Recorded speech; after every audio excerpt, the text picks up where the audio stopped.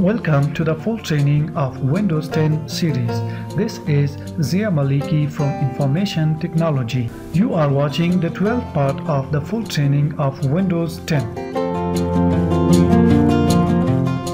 In the previous video, I showed you how to use the content search feature in Windows 10. If you remember from the last video, we can use the search box at the bottom left side of our screen to search for anything in our computer, whether they are applications such as Word or Excel, documents that we have created, control panel settings, or even the internet. In today's short video, I'm going to introduce you to the File Explorer window. The File Explorer, which is easily accessible via this icon right here on the taskbar, is quite familiar to us.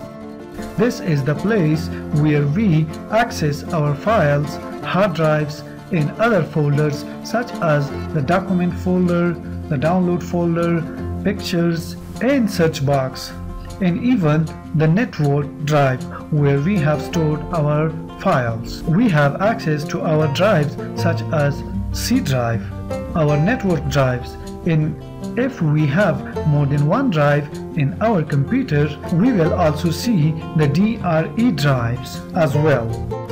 We can also access our external drives in here, such as a USB drive or an external hard disk, and the DVD drive from here. It is just like what we had in the past, very familiar. I'm going to introduce you to some new features of the File Explorer. Let's start a new document. I will launch Microsoft Word and start a new simple document. I will write, "Hi friends, thank you for watching this tutorial." Now I will go to the file menu and save as. Let's go to this PC. I will save it on my desktop and I will call it YouTube Friends. Now once I close the program, I can then access that document whenever I like by going back to the Explorer. By the way, there is a keyboard shortcut to open the Explorer view. Hold down the Windows key and hit an E. That will bring up the Explorer view. So Windows E for Explorer. Let's do it once again. I'm pressing Windows E, which will bring the Explorer view for me. When I open the Explorer, I straight away see my frequent folder.